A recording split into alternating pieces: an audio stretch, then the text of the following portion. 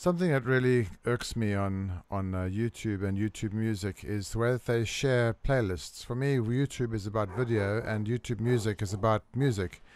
So from YouTube, like this, I'm on YouTube right now. I never want to see hundreds of my music playlists and all these playlists over here that are purely for music. I just don't want to see this. It just clutters up my YouTube experience, and they should not be mixed up.